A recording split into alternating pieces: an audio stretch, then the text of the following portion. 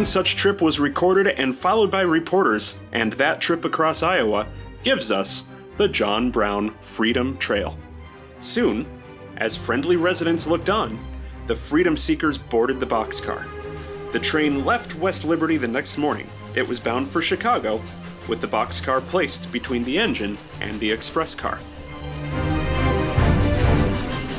Within 2 days, the group would pass through Chicago and Detroit, where freedom seekers would take a ferry to Windsor, Ontario, Canada, and their freedom.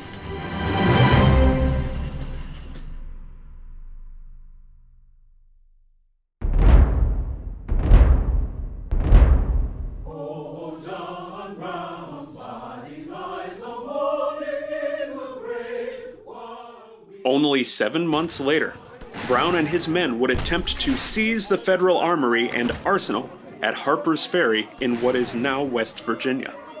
2 months later, Brown would be hung for treason.